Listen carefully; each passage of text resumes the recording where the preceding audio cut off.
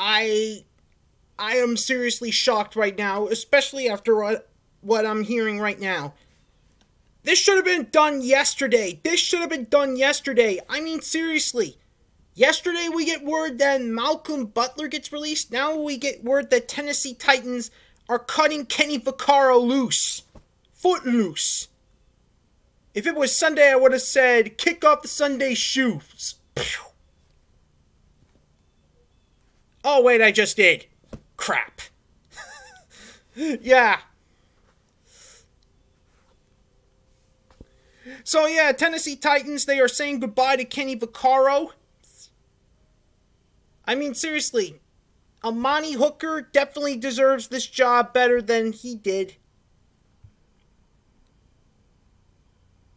Plus, he was due to have a $6.9 million cap hit for Tennessee after 83 tackles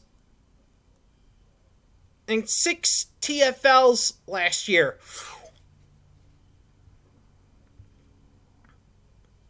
And Titans are saving at least $3.9 million by cutting Kenny Vaccaro, so at least we're getting some money back out of this. To tell the truth, a part of me knew Adam Humphries, Malcolm Butler, and Kenny Vaccaro were all going to be released.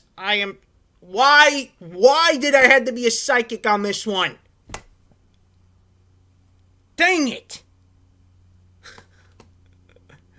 I mean, seriously, if you're asking free agency questions and I give an answer, I could possibly be 100% right.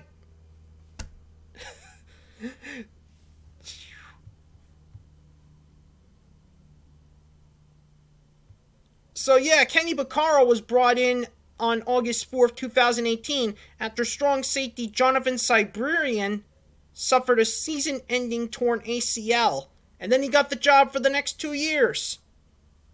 Only to be cut right now.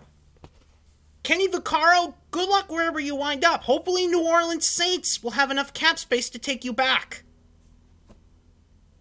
Or you could end up with a team... I just hope you don't end up with the Baltimore Ravens. Or Buffalo. Anyway, see you when I bring you even more breaking news.